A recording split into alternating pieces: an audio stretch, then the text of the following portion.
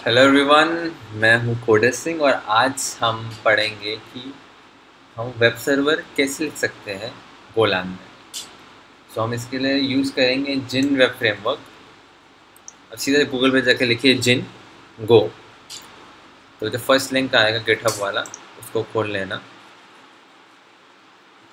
So it's a framework, मतलब कि framework है जैसे पाइथन के लिए जैंगो है, फ्लास्क है एंड जावा के लिए स्प्रिंग है। सिमिलरली ये उसके लिए जिन फ्रेमवर्क है।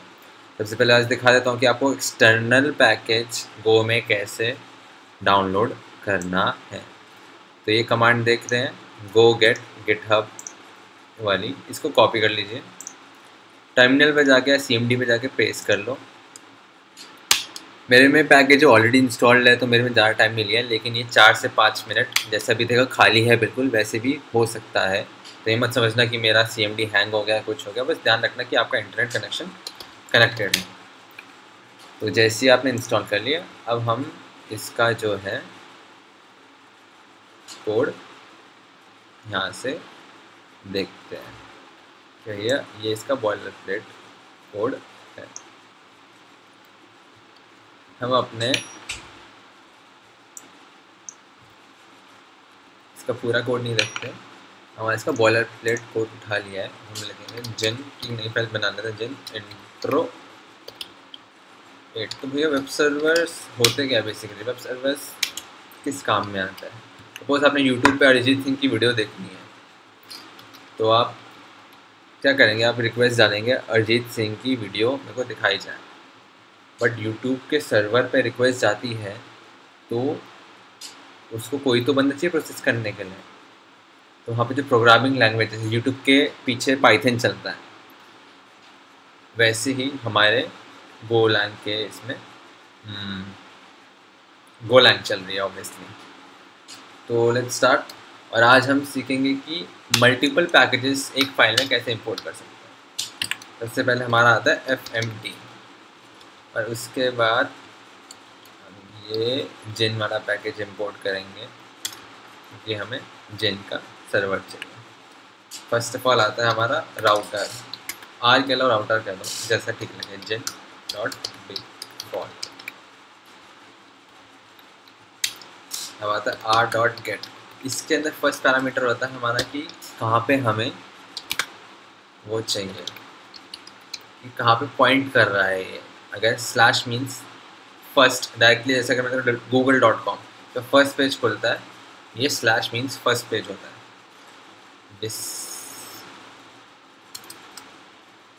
डिस्प्ले स्ट्रिंग, कोई भी हम एक स्ट्रिंग डिस्प्ले करवा देंगे। और सेकंड पैरामीटर है डिस्प्ले स्ट्रिंग का, ये है फंक्शन जो भी हम लिखेंगे। तो अभी हम कहते हैं R dot run पैरेंथीज double quotes, colon मत लगाना बोलना, कॉलन कोई भी पोर्ट नंबर लिखिए, जैसे मैं 13 लिखता हूँ, आप फिर कोई भी लिख सकते हैं। फंक डिस्प्ले स्ट्रिंग, ये जो है पैरामीटर में अपना एक कॉन्टेक्स्ट लेता है, जिन कॉन्टेक्स्ट का पॉइंटर। तो हम लिखेंगे जिन कॉन्टेक्स्ट, और यहाँ पे हम रिटर्न करा देंगे C.string, क्योंकि हमने स्ट्रिंग डिस्प्ले करानी है तो स्ट्रिंग लिखेंगे। अब आती है चीज़ इसके अंदर http.status। ओके, ये क्या चीज़ बताती है हमें कि भाई साहब आपकी रिक्वेस्ट आ गई है मेरे को इस URL पे, और ये फंक्शन कॉल हो गया है और सब बढ़िया चल रहा है, सब ओके है। तो ये HTTP जो पैकेज है ये है net/http में, जो HTTP फंक्शन जो है net/http पैकेज में है। अब चीज़ आती है कि हमें रिटर्न क्या करवाना है, हमें लिखना है हेलो वर्ल्ड। चलो अब ट्राई करके देख लेते हैं कि चलेगा या नहीं चलेगा। कॉस्ट और imported and not used FMT। FMT का कोई काम नहीं है। अब हम अपने ब्राउज़र में yes listening and serving on HTTP 1313।